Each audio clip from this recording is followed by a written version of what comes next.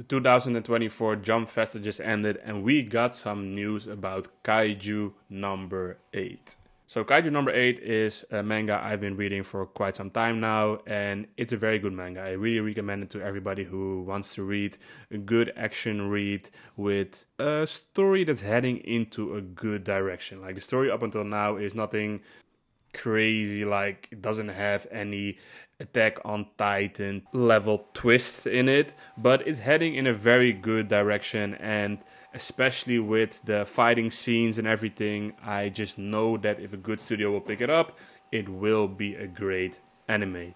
But we've got a new trailer for it. So the trailer looks amazing. We see the main character being Kafka with a little bit of sneak peeks into his past. We see the supporting cast, the monster designs, like the world setting, or at least the setting that the anime takes place in. To give a little background information about Kaiju number 8, the anime and manga is placed in a world where you have a defense force or defense corps and you have monsters. So if you break it down, you have on one side the defense corps, on the other side the monsters, and you also have like regular people in between.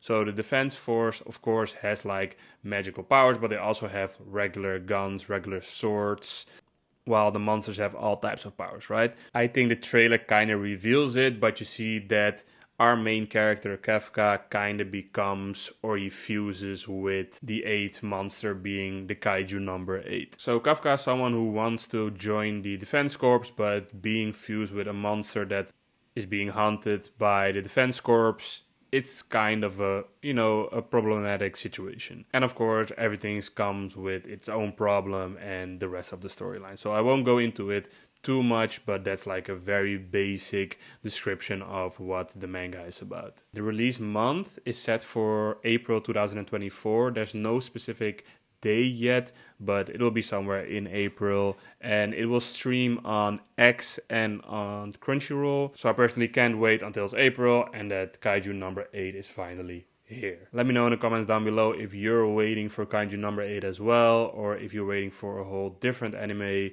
Like, comment and subscribe down below, and I'll see you guys in the next one.